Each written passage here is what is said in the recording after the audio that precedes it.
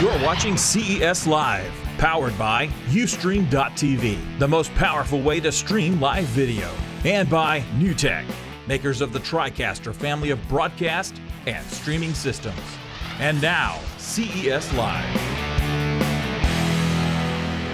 Dancing away in the break. Hey guys, I'm Callie Lewis. I'm Renee Ritchie. Welcome back to CES Live, ongoing continuous coverage of CES 2014. All the consumer electronics that you could possibly want brought right to you on this here table. Exactly. Well, maybe not the like 8K. We couldn't quite fit it on. You missed it. You should have been watching. It was right. I'm sure. Oh, was it? I don't know. Did I miss it? I don't know. But regardless, here on set, on our roving cameras out there. Absolutely.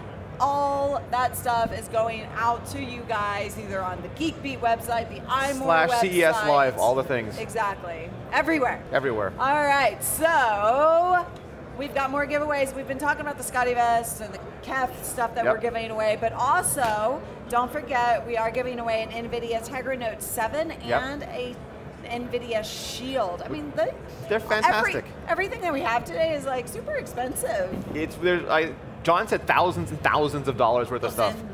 So you guys go to geekbeat.tv/giveaways. See, I keep changing it up on them. That's fine. That's all right, because I want you to know keeping it nimble. We have you taken care of. Whatever you want to put in there, whether you're a pluralizer or a non-pluralizer, you're set.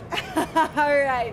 So we have Chris from Pelican Imaging. Welcome to the show. Thanks for having me. How is the show going for you? Is it crazy? Crazy.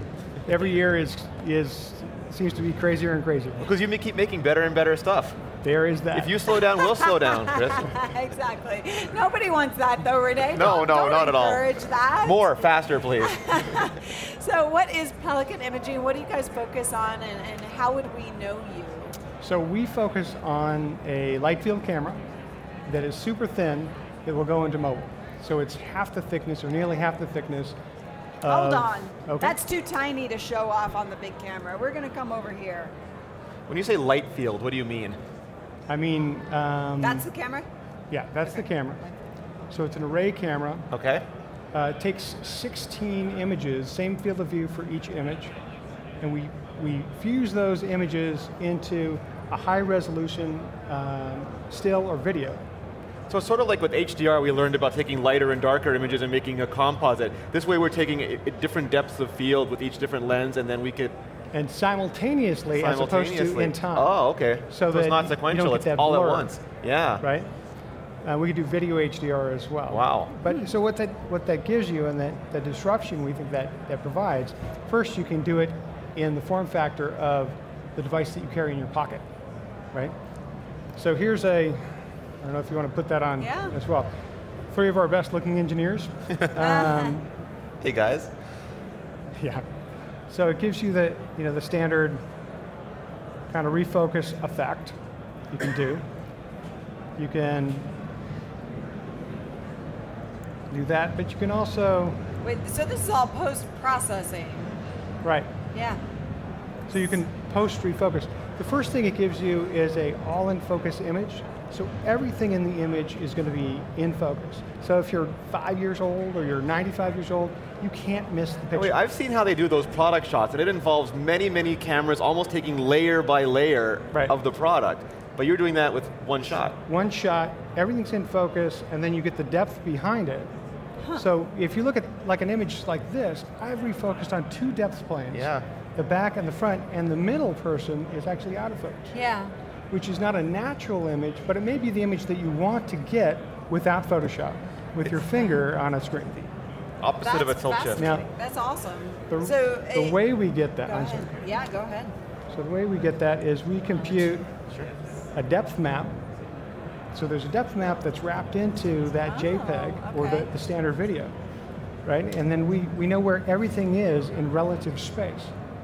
And we can do that dynamically in video as well. A lot of math. I know, right? There is a lot of math. Yeah, there's a lot of computation going on. You need the grunt of the new processors, like the Qualcomm processors, Absolutely. to actually get that done. And then we take that and we regularize it so that we smooth it out, in other words, so that we can do things like dynamic segmentation. You can touch on somebody, segment them, extract them or expand them in the photo, and you don't have to go to Photoshop to do it. You're doing it with your finger on a screen. Because, for example, my mom, like I spent 10 years using Photoshop, but my mom has not spent a day using Photoshop. Of course not. She's not gonna. So she can, and we're seeing this, like we had autofocus, things like auto white balance, but now more and more stuff we can actually affect after we've taken we're moving all the power from the glass and from pre-capture into the post-capture stage. Right, so it's because the data is wrapped into that image and it's persistent with the image. So even after the fact, if somebody writes a new app to the platform, third party, adds a new app to the platform, you can do more with that because it's really a software-defined image or software-defined camera at that point. So RAW let me fix the exposure, but now I could give you this picture and you could change the actual blur and so we could have the same focus. Picture, you and I could have two totally different pictures. That's right. Very and you could share that you could share something on Facebook, you could change it. Ooh. Wars. Yeah. I see picture wars coming up. Dumb question, well, I've seen these things and they're gigantic. How did you get all of that into something this small?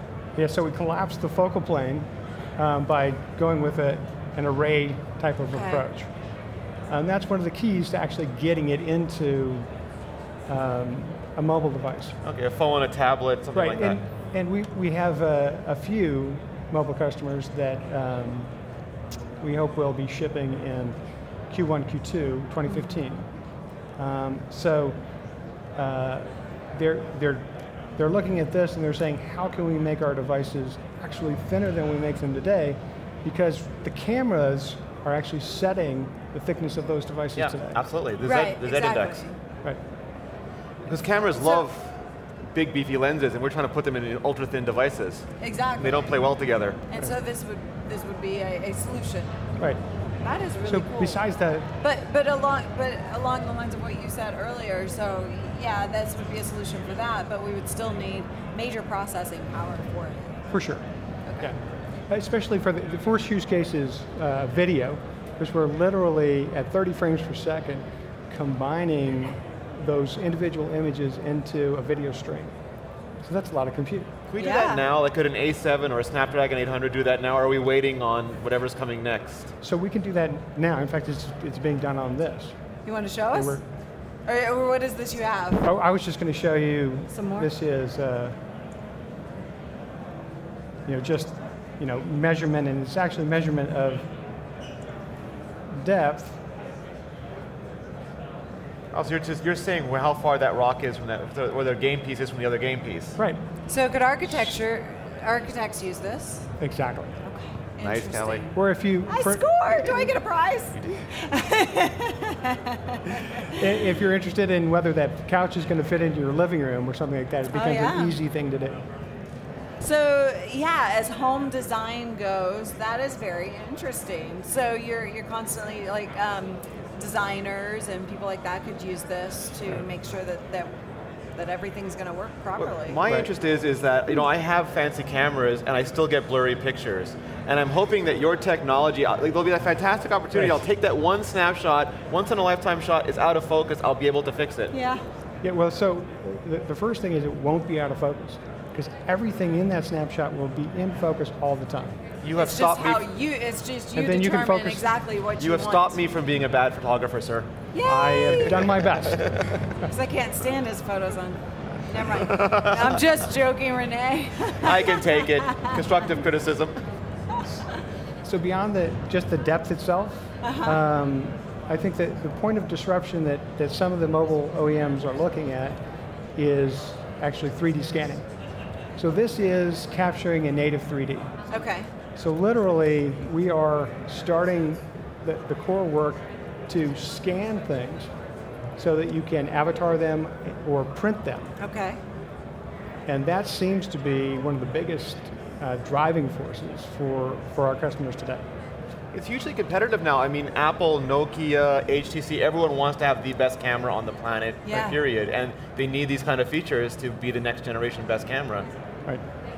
Well, the chat room is loving this, as we are. This is really, really interesting. How can people access it? How can people use it, or can they yet? So we're going to be, it's not yet. Such a tease. We're going to be CES is about.